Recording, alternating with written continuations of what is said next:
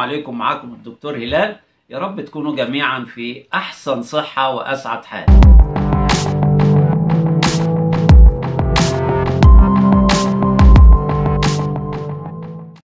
التواء الخصية، لما بتدور الخصية حوالين نفسها لسبب من الأسباب فبيلتوي الحبل المنوي السبرماتيك كورد، وهذا السبرماتيك كورد ده بيبقى جواه الأوعية الدموية، فالأوعية الدموية تلتوي ويتقطع أو يقل الدم اللي واصل للخصية. لما الدم الواصل للخصية يقل قوي يبقى يحصل إيه؟ ألم مفاجئ وورم مفاجئ.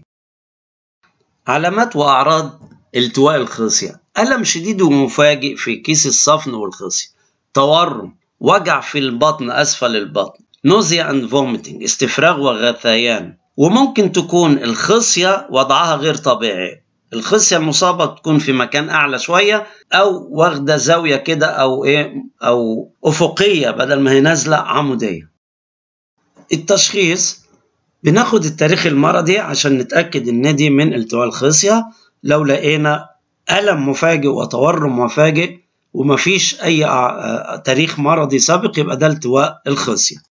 بالإضافة إن في كشف الردود الفعل اللي هي الريفلكسز، لما الدكتور يقرص أو يحك الفخذ من ناحية الخصية كده، عادة الخصية بتروح في ردة فعل تنكمش، لكن لو الواحد عنده التواء خصية الموضوع ده ما بيبقاش موجود.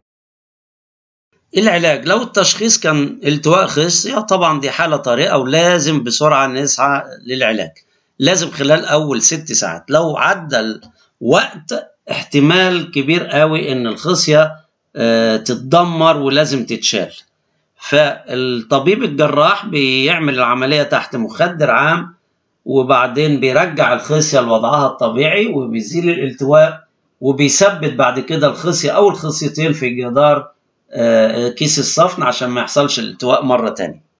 وبكده نكون غطينا بسرعة مرض الخطير والطارئ جدا الذي يسمى التواء الخصية، وربنا يعافينا ويعافيكم جميعا، والسلام عليكم ورحمة الله وبركاته.